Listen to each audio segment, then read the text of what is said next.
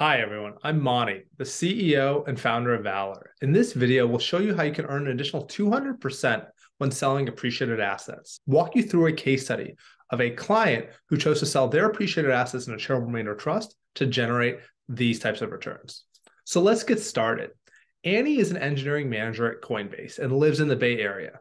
Annie joined the company around the time of its Series C. Since then, she's accumulated a number of shares in the company. Those shares are currently worth about $5 million.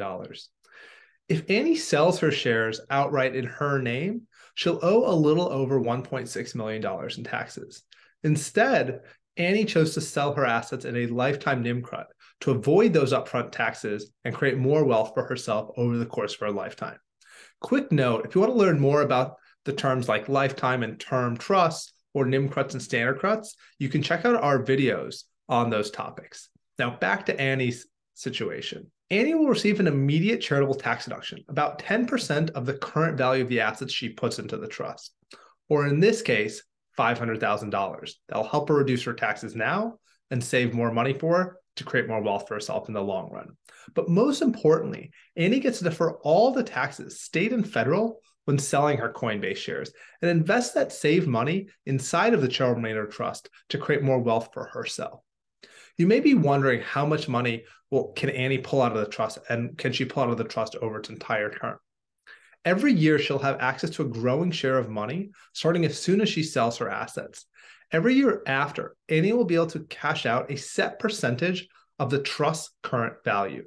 In the year she sells her equity, Annie will receive about $300,000. Now, if Annie doesn't take any distributions, let's say until year 5, in year 5, she'd be able to pull out more than $1.6 million. And if she did the same thing but waited until year 10, she'd be able to pull out more than $4 million, assuming an 8% growth rate.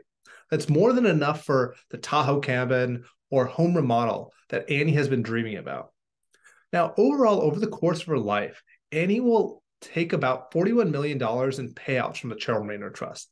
About $17 million of that will go to the charity of her choice, leaving Annie with $24 million. You're probably wondering, how does that compare to if she'd done nothing? If Annie had kept the money in her regular taxable investment account, she would have only ended up with about $6.6 million after taxes, assuming the same distribution schedule. Or in other words, even after making a very generous donation to charity, Annie still pockets an extra $17 million for herself, all because she put her Coinbase shares into a charitable remainder trust before selling them. So all comes from the simple fact that your assets will grow faster and create more wealth for yourself if they grow and are sold inside of tax-exempt structures compared to taxable structures. Now, a quick word about Valor.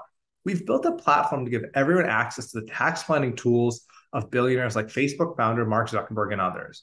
We make it simple and seamless to pick the best strategy, set up, and administer these structures at a fraction of the cost of competitors.